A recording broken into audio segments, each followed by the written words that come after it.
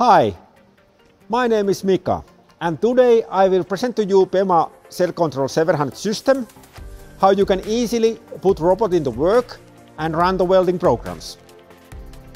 Now I will present to you CellControl system and what we have built for you make your life easy. The first is robot task. It means that you can choose the programs what you want to run, make the order, welding order. You can also change the order very easily, and you can delete. Like here I just pressed minus, and then I can find the new ones. I can write a little bit some keyword, and then I just choose and press OK, and I have it here. Next is the alarm history.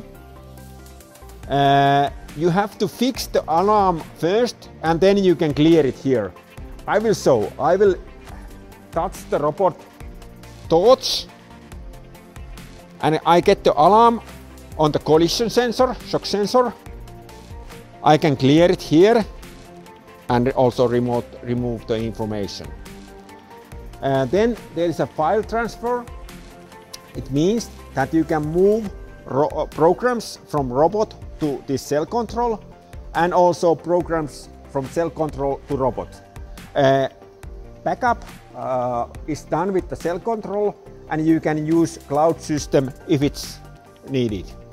Then there is a diagnostic. You see information of the different sensors. Also there are colors, and this page we can custom made according your need, what information you prefer. Then there is a robot status. You can see with the colors status of the different components. And now if I again touch on the torch, you will see this collision sensor will come red.